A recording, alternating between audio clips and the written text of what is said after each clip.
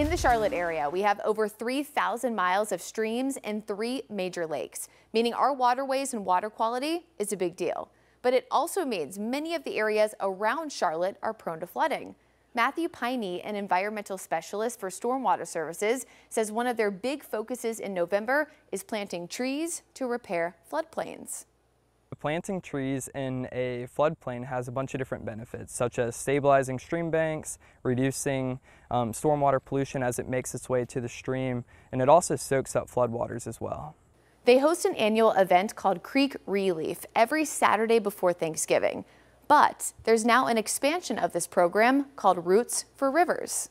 We're looking for streams across the county that don't have very well established buffers next to the stream, and so we'll try to find those to go plant there. And when we do that, we'll include all native tree species that'll increase habitat for wildlife as well.